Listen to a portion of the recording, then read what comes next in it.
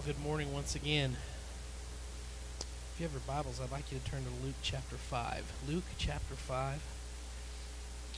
As we kind of break away from our series in 1 Corinthians.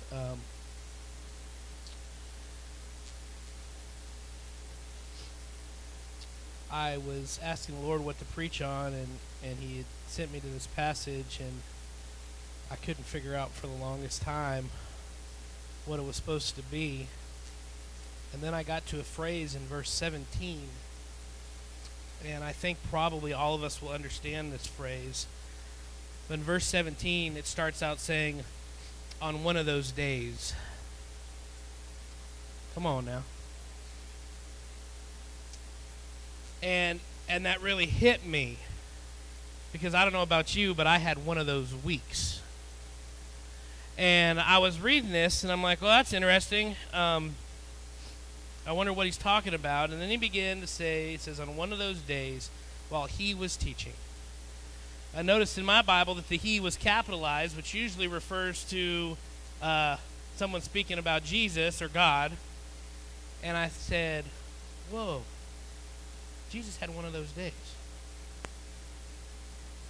Now, I know he had a really rough day one time, and he died. I know that. He had a rough couple days there for a while. I'm not talking about the really tremendous the emergencies. I don't know about you, but I seem to handle the emergencies pretty well. Like if something really big happens, it's like, and I think most people, from what I've seen over the years, most people in a really big emergency, we can just take a deep breath and we can gut it out, right? And we say, well, it's just an emergency. We can get through this. We can get through anything. But that's not what he's talking about here. And I think very interesting, he was talking about one of those days where it's the everyday annoyances of life. It got real quiet. Y'all must have kids. Anyway, just kidding. Not really. But you know those every days to where it's like, it seems like nothing goes right. And I find it interesting that those are the days that we have a hard time dealing with. You know, we can handle the big stuff, but man, when it comes to the everyday things, you know, how about a car breaking down? The same day that you leave your lunch in the refrigerator at home, the same day that you get a call saying that your kid's sick and you got to try to figure out how to scramble because your car's broken down to get him, and the only time you can really get him is lunch, which you don't have any of anyway. How many have had those days? Come on. So you have those days, and I said, okay, Jesus is having one of those days, but man, how could he? Wow, that really shocked me. Then I began to read what was going on before. And I'm just going to briefly tell you what was going on before, because I don't think it was just a day. I think it was several days. He just gets back from a trip in the desert where he's been tempted. And he walks into a synagogue, and he opens the scripture, and he reads a very powerful passage from Isaiah, and which turns the crowd against him, which causes them to want to throw him off a cliff, which then he just turns and walks through the crowd. So he's already been tried to be killed. Then he does some more healing, and he does some more preaching, and we read that he's doing all this healing, and he's trying to get away to a quiet place, but people kept following him, so he couldn't even get away.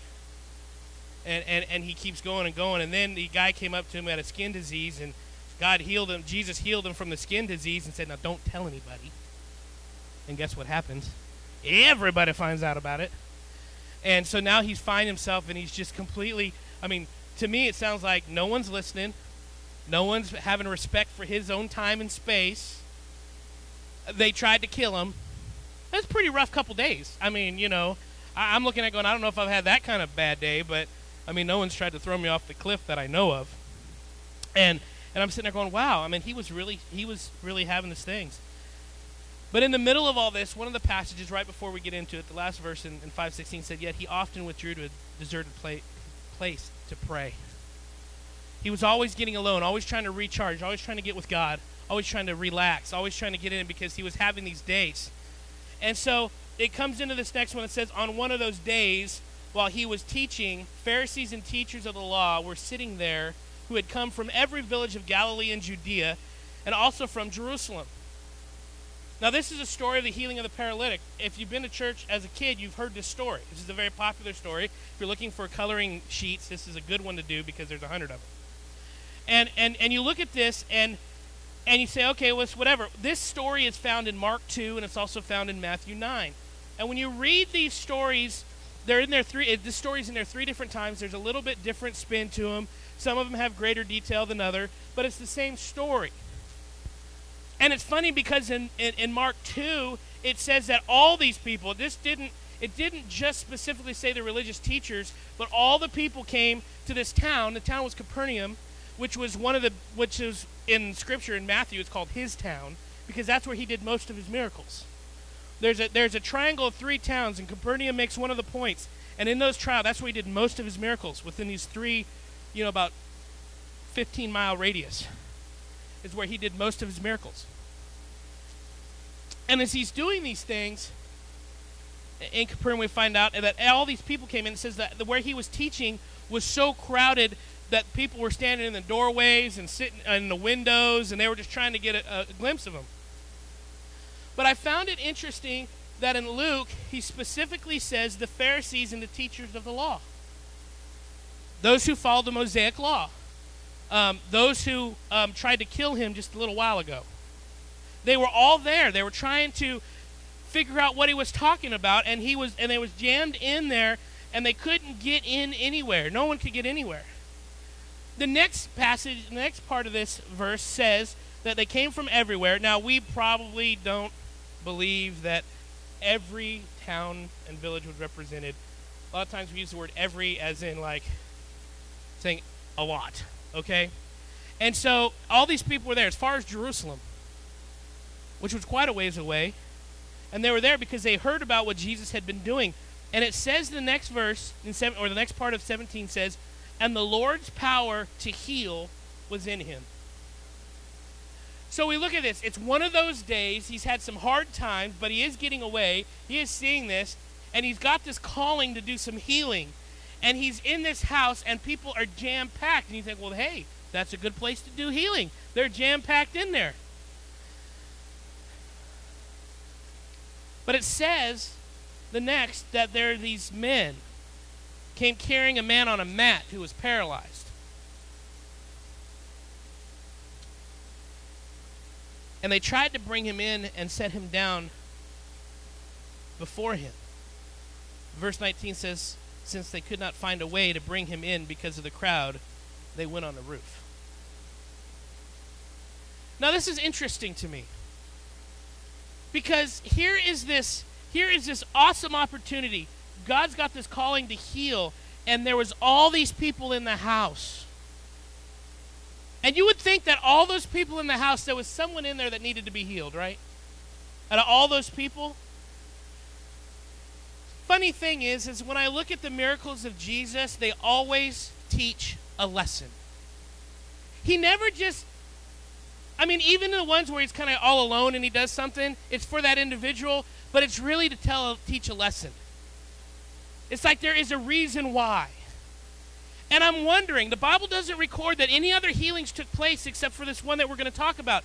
But here's this guy who desperately needs to be healed. We're not talking, needs to be healed from a cold or, a hurt foot or whatever. This guy can't walk. He's been on a mat probably most of his life, sitting at the city gate because that's where you sat, because that's where you could beg and get money. And here's these guys, these 4 guys who knew that the guy's story and said, hey, Jesus is in town. I heard he did all this stuff. Maybe he can help this man. And they pick him up.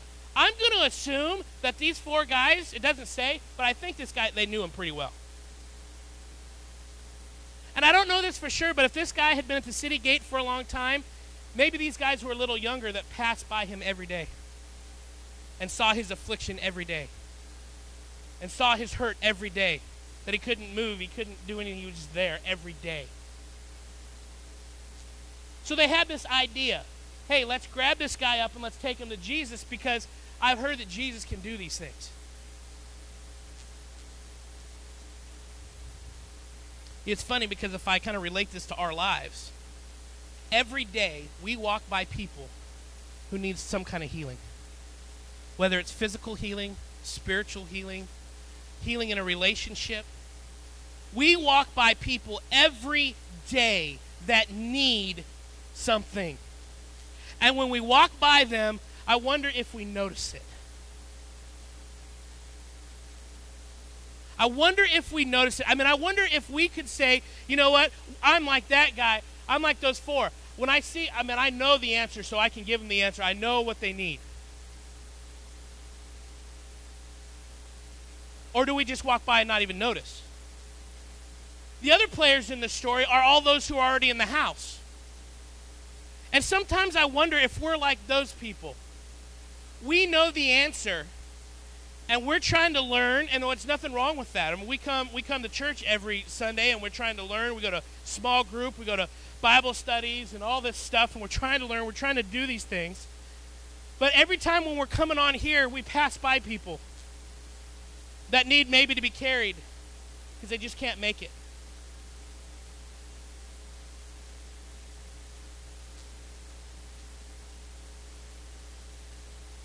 But maybe we are so involved with ourselves and what we're trying to get out of this relationship that we don't miss it, and we actually fill the place, and we don't allow anybody else in. We won't let anybody past who really needs us to act and do. I wonder.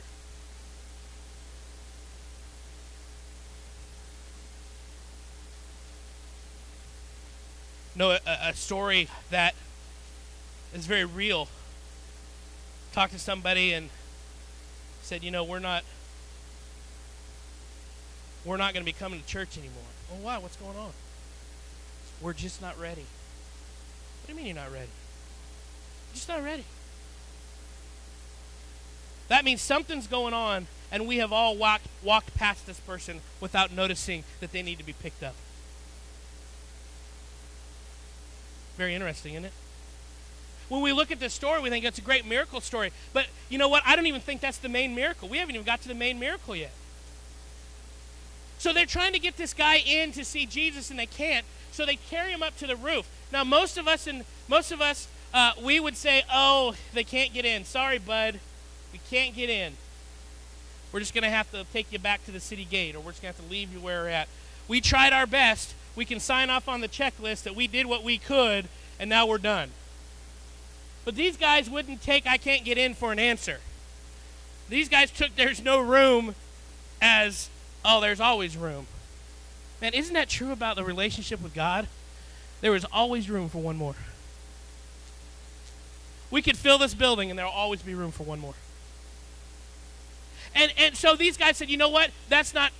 We got to get him to Jesus. It doesn't matter. It doesn't matter how inconvenient this is for me. Because now we got to carry a guy upstairs.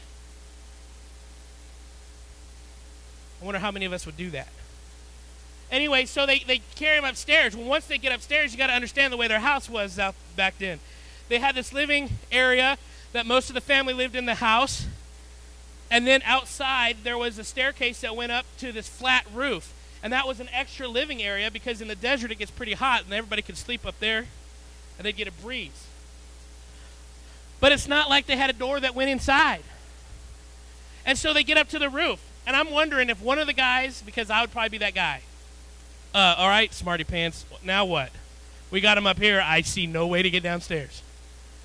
Great. We just carried this guy up the stairs, and there's nothing we can do. I'd have probably been that guy. Because sometimes I have a tendency to see the things half empty. How many of us are in this building today? Half empty. I'm glad your wife is honest for you. You know, there's those other people that are like, oh, it's all going to work out great. You people drive us people crazy. No, but we need to actually, I think in a lot of cases, those of us who are half empty, man, we need to see it on the other way. Because, let me tell you something. I know that there's Jesus in the house. And it don't matter if there's no way to get down to him. Jesus is still there. and I know how to get it. And so this other guy of the four, man, he probably had this great idea. He goes, hey, we don't own the house. Let's dig a hole. We don't got to live here. This must have been a youth group. I'm pretty sure. Yeah, a service project, right? Yeah, I'm sure you guys like, let's dig a hole. Cool. I'm sure that's what happened. And so they start taking, putting a hole in this people's roof, and I'm wondering if the people inside are going, what is going on? And it says it was right in front of Jesus, so Jesus had stuff falling on him. I don't know if you're supposed to do that to the Messiah, let stuff fall on him. I don't know. That's got to be in the Mosaic Law somewhere. But they're digging a hole. Not only did they go out of their way to carry him to the house, not only did they went out of their way to carry him up the stairs, now they're going out of their way to dig a hole and lowering him to the only place where he could find healing was that at the feet of Jesus. And it says they lowered him in there. And when they lowered him in there, I wish I was there because I'd love to see the face of Jesus. Really. Because he's just trying to get out in the desert to be alone. And he goes, man, they won't even let me be in a crowded house. I don't think that's how it was because I think Jesus knew their heart. Because when it lowered there, it says in there, I'm going to read this to you because, man, this just blows my mind. In verse 20, seeing their faith. Seeing whose faith? The man on the mat? No. Seeing the friend's faith. Seeing those four guys. No, we don't know there's four guys. I'm just thinking of Matt, four corners. Could be six. So don't say I'm not preaching the truth. I'm just telling a story here, okay? So anyway, you'd be surprised, Paul. Anyway, so they drop him down in there, and he's seeing their faith, seeing the friend's faith. He said, friend, he looked at the guy on the mat and said, friend, your sins are forgiven.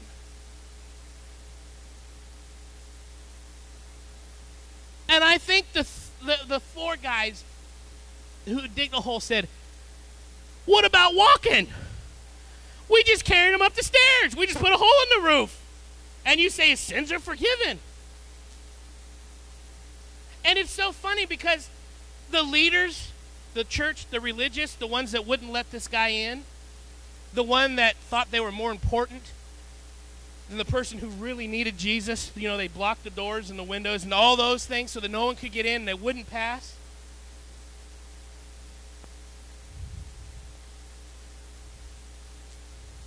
It says in their hearts, they begin to think, who is this man who speaks blasphemy? Who can forgive sin but God alone? And in their hearts, it doesn't say that they said this out loud. It said that this was in their hearts. Okay, yeah, they just tried to throw him off a cliff. This guy's not very popular. And now he's saying your sins are forgiven, which according to the law, only God can do that, right? See, they missed the fact that who was sitting in front of them was Messiah Jesus. They missed the fact that this was the promised one. They missed the fact that this one was coming to set it all right. Sometimes us religious folks forget the fact that it's Jesus that sets it right, not our church, not our programs, not us. It is Jesus alone. So Jesus said, it says in the next part, that Jesus saw or perceived, looked into their heart. Oh, how many times have Jesus done that to us? Look straight in the heart, and really, in all honesty, what this man needed wasn't to be what he really needed was his sins forgiven. That was the truth. And I don't know where you're at in your life, but I know that you may be having one of those days, weeks, years, 10 years, whatever.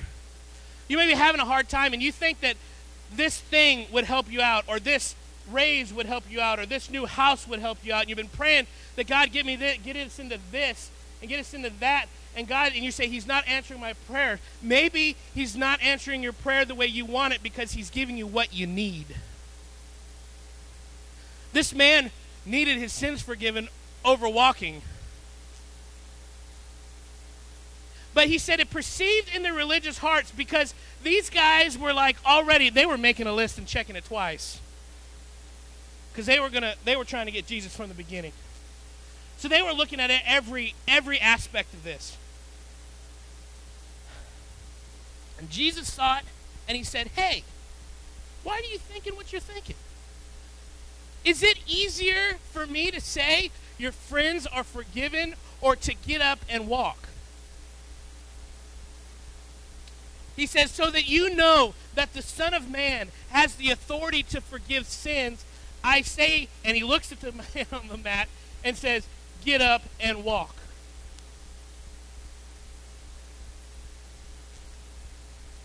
I don't believe we're not even close to the miracle yet. You see, so the guy gets up and walks. He says he got up, he rolled up his mat, which I don't even know if I'd have rolled up my mat. If I'm walking, I'm going to be like my kids. I'll just leave it over there. Someone else will get it. I can walk.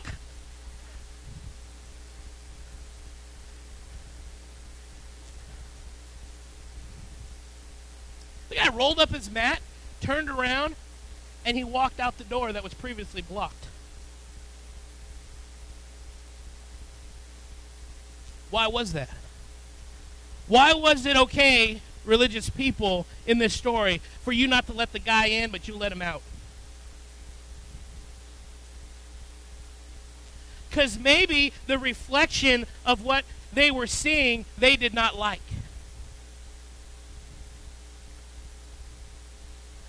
Maybe because they saw something that took place in this man's life, and they said, why didn't we think of that? And they saw a reflection of themselves, and they thought, man. And I guarantee you, we're going to come back to that mirror in a little bit. I guarantee you that when that man walked out, there was jaws on the floor, eyes wide, amazed at what they saw. Matter of fact, it says in one passage that we had seen later on, we have seen some miraculous things today. You think?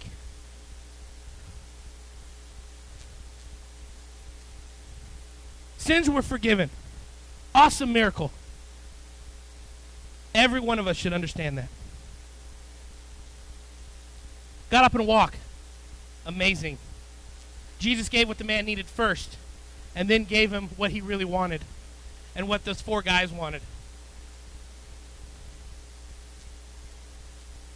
But guess what? That's not the end of the story.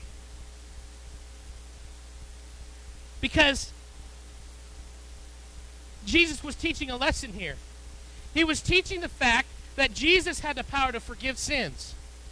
He was teaching the fact, he was telling them, because according to the law, only the Messiah, only God could do that. He was saying, yeah, I have that authority, because in John, he says that the Father, that he is in the Father and that the Father is in him. I mean, he was saying we are one. We're on the same mission. We're doing the same things. And he was trying to teach this lesson. It says after this, Jesus went out. Now, I don't know if it was a day or whatever. I tend to read it that he got fed up and he saw the open door and he went out behind the guy. Why? Because the faith of his friends is what caused that miracle to take place. It's because someone had faith in somebody else. Now, I know that I can't wish someone's salvation. But you know what? I can pray for somebody, and I could be on my knees for somebody, and I could have faith that someday something's going to take place where that individual will realize that Jesus Messiah is real and that their sins can be forgiven. I can pray that there will be a receiving of this awesome gift of relationship with Jesus. I can pray that. And I believe with everything in me that Jesus will make it happen because of my faith. I want you to know when I received the Lord, when I rededicated my life to the Lord, I don't believe it was on my faith because I was scared to death. But I believe it was on the faith of my grandparents who prayed for me every day. I believe it was on the faith of my youth pastor that prayed for me every day, and my senior pastor that prayed for me every day, and my mom and dad that prayed for me every day. I think it was because of my in-laws, who I didn't even know yet were praying for me every day. It's because of those prayers. And I believe that those people in my life didn't pass me by. Those people in my life saw that what I needed, and they began to say, you know what, I can't give that to you, but I know who can, and I have the answer. It was like those people picked up my life on a mat and carried me to Jesus, because circumstances took place that caused me to stop and fall on my face before God. It was those kind of people. And I think Jesus was disgusted with the religious who only wanted to argue about the law, was only there to try to trap Jesus. I think Jesus was disgusted, and I think he walked out of that house right behind the paralytic, said, I'm done. He says he walked out, and he saw a tax collector named Levi sitting at a table. You say, so what? Do you like the IRS guy? Neither did they. Matter of fact, you want a hated person, it was a tax collector. Most tax collectors were crooked. Shocker. And they were taking money off the top for themselves. They were saying, hey, Herod needs his portion, Caesar needs his portion, and if you want to make sure that those two portions get to where they're going, I need my portion.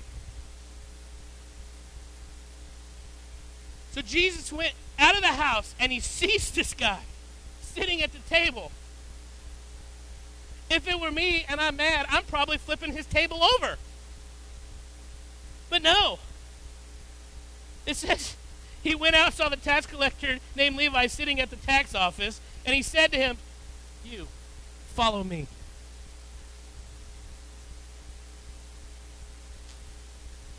Here's the miracle, folks. I mean, there's lots of miracles going on here, but this is the one I think is like the icing on the cake in the story.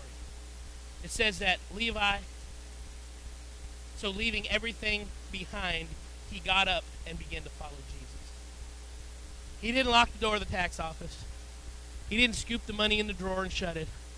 He got up after Jesus said, follow me. Why do I think this is important? Because he didn't look at those who were trying to trap him and say, follow me. He found a guy who needed something, who needed his sins forgiven. He found somebody that needed Jesus desperately, because see, us religious folks, we have a hard time sometimes actually needing Jesus because we got our rules. That helps. He went to a guy that said, hey, you need me, come follow me. And the guy goes, I do. Because when we get down to it, we all know what ourselves look like inside and out, don't we? We all know what we need. We all know what we desperately need inside. And so he sits there and he says, okay, he follows him, he leaves everything behind. You know what? We would have a hard time doing that in today's culture. If Jesus said, really, follow me, we would need the GPS coordinates of where we were going to make sure that Jesus didn't get lost on his way. I mean, we would want to make sure, Jesus, did you MapQuest this? Because you got to be right. Well, if he's using MapQuest, it's not going to be right.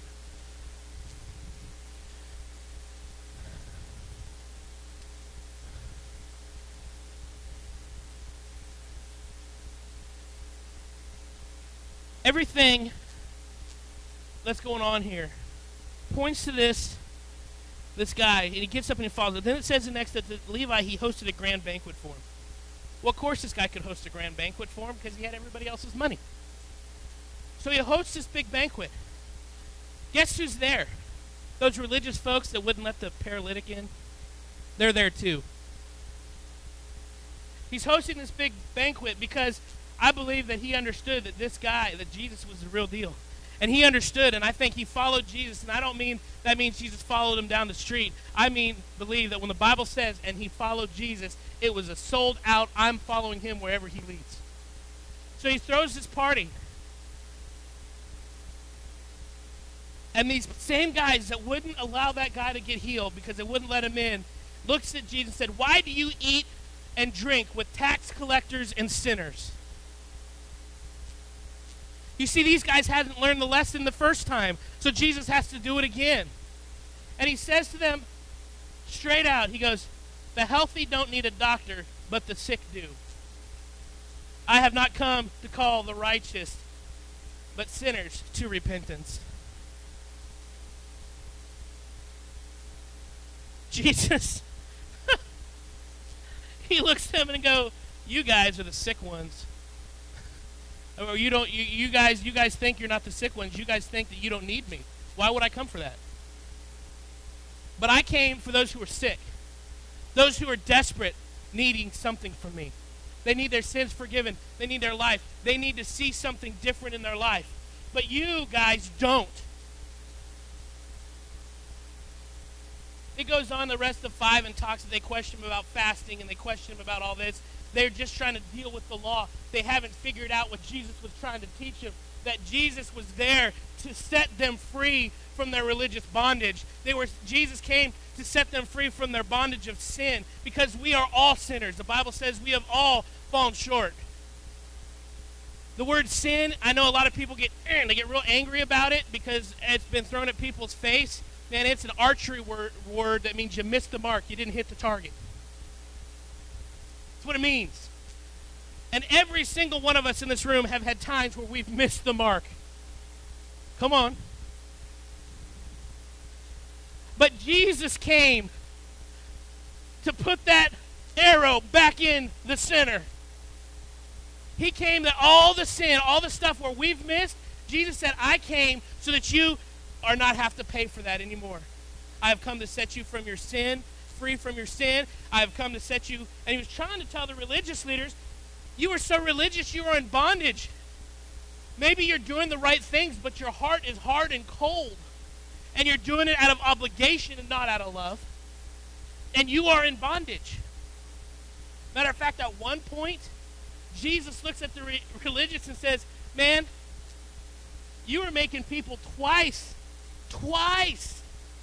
the sons of hell. That's some pretty strong language. I mean, he was saying, don't you want to get set free? Don't we want to get set free? You see, because the reflection is, and you guys may not be able to see it. Can you see that? You see, I don't want to see myself in the reflection. I want to see the cross. Because if I see myself, it's messed up. If I see myself, then I know that I'm not letting the people who really need Jesus in. That I'm getting in the way, that I'm burdening them. What I need is to see the reflection. And maybe I see my face, but the thing I want to see is the cross. There's a lot of things on this reflection that distort. There's all these dust particles in our lives that distort. But when we get a hold of Jesus, man, he wipes it clean. And I don't know where you're at in your life, but maybe you've got something in your life that you feel has just been, you're having one of those days. Well, I want you to know today there's the gospel truth, the good news truth, is that Jesus had those days, and he came and set us free anyway. And you know what? He's got something specifically planned for you.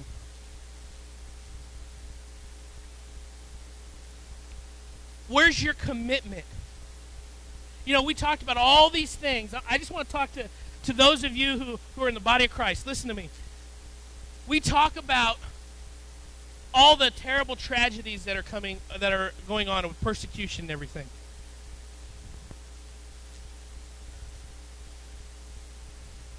But God has really put on my heart to begin to pray something different. Yeah, I want to pray that they are relieved from persecution, right? That somehow something happens where that persecution doesn't exist. But I have begun to praying something lately this week, and it was really hard to do it. But I've been thanking God for every one of those who put their life down because of their commitment to Jesus Christ. Because they weren't afraid. They weren't afraid to let one of those days get in the way of the truth that Jesus is the Messiah and he is here to set us free. And I guarantee you that those martyrs weren't there praying for themselves. They were praying for those who were taking their lives, because that is the spirit of martyrdom. Where are we? Do we have that kind of commitment? Or are we the type of followers of Jesus who block the doors and windows for people who really need to hear the gospel message? Now, for those of you who maybe you're not a follower of Jesus, maybe you've never accepted this gift, and I don't know where you are, maybe you have and you've struggled. Let me tell you something. You may feel like you're on a mat and paralyzed, but today is the day that Jesus tells you, pick up your mat and walk. Because my God is still the God of miracles.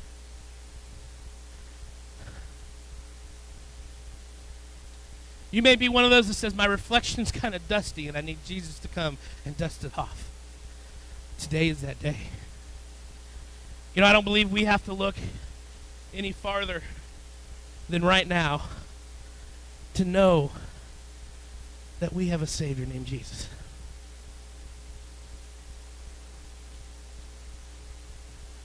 It seems lately that our message here has been, and I'm going to speak in social language so everybody understands, hashtag do something. Our youth group kind of got a new slogan. It's that. Hashtag do something.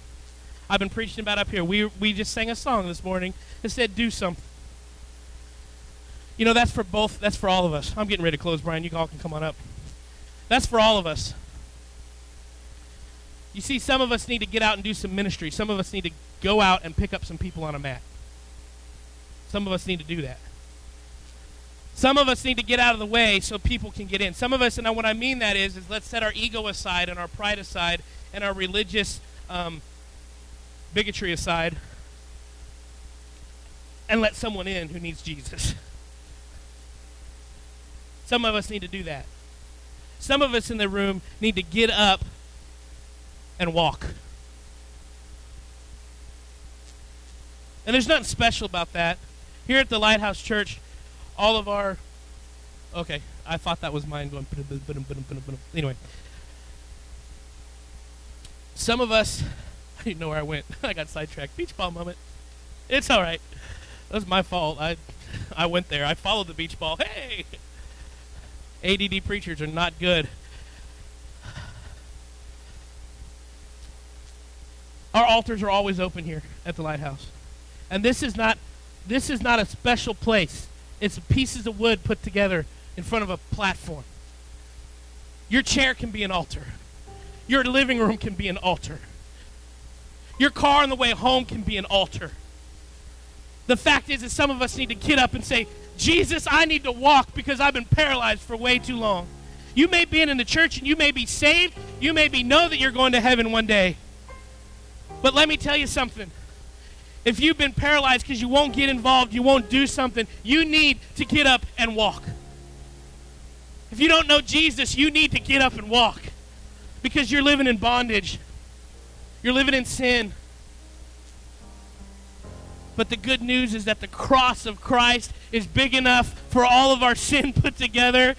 Jesus took the sin of the world on him. He said it is finished. He said it's done. He has wiped the slate clean. He has rebuilt our temple to the glory of God and God alone. There's no excuses. This world is throwing stuff at us left and right that don't make any sense. There is hatred and violence on every corner of the planet. Jesus came to stand up in the middle of it all and say, peace be still. But he can only do that because he's only ever worked through his people. It is my prayer that you will stand and walk and do something today. Whether it's ministry of some kind. I'm not talking about a church program. I'm talking about going to your neighbor and finding out what they want. I'm talking about going into your house and finding out what they need in your home. Ministry is not a church thing. Ministry is a life thing. And we are all called to it.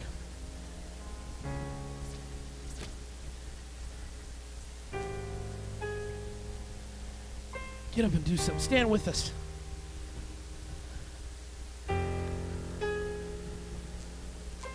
We're going to sing together. Go ahead, Brian. The morning sun, the Savior of the world was fallen, his body on the cross.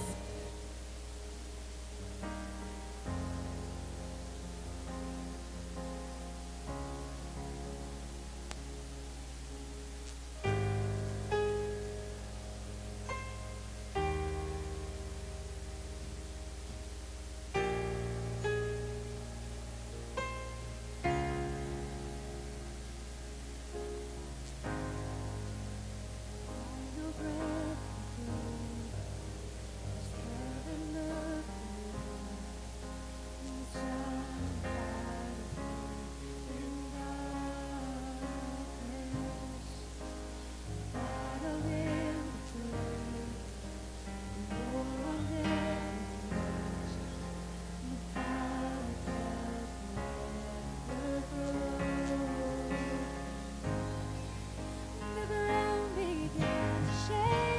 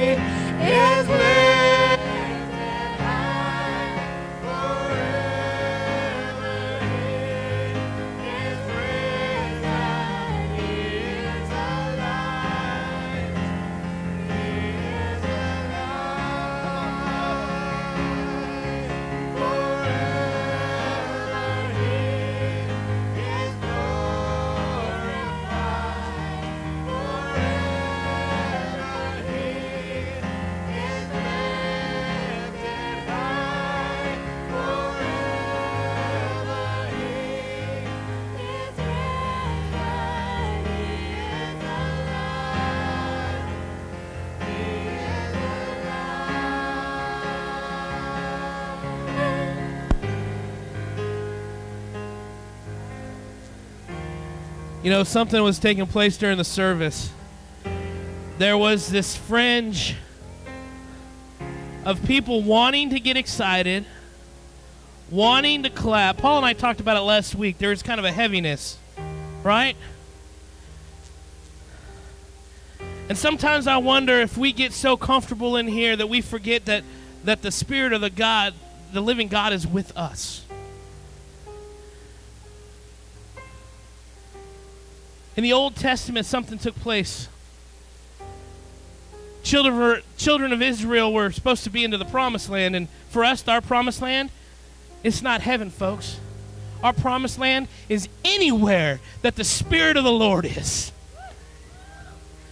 He is here. And you know what they did?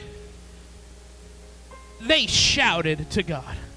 And it said that wall came down. Let's give the Lord a praise offering. Let's lift him up high. Hallelujah. Come on, let's sing that. Let's sing that again. Hallelujah. Don't stop. Come on, keep it going. We sing hallelujah. We sing hallelujah. We sing hallelujah. The Lamb is overcome. Come on, church. We sing hallelujah. We sing hallelujah. We sing hallelujah. The Lamb is, one more time. We sing hallelujah. We sing hallelujah. We sing hallelujah. The Lamb is overcome.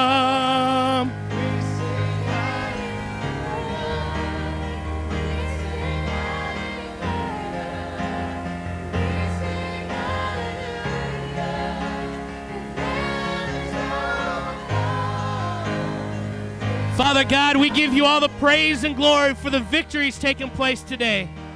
We claim the victory that the walls are tumbling down and we stand in freedom in Jesus Christ. Let us go out as lighthouses into our nation, into our communities. Let us do ministry every day as a lifestyle. May God go with you. May his face shine upon you. May his favor rest upon you. May you be blessed in Jesus' name. Amen and amen and amen. Praise the name of Jesus.